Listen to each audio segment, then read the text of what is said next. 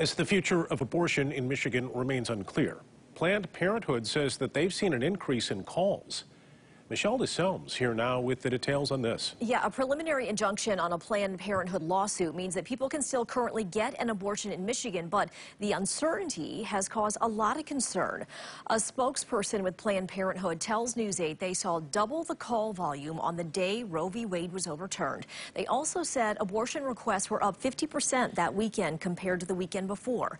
Planned Parenthood says the calls were a mix of Michigan patients and people from out of state who are now turning to Michigan for abortions. We asked about their message to patients. Planned Parenthood of Michigan is here. Our doors are open.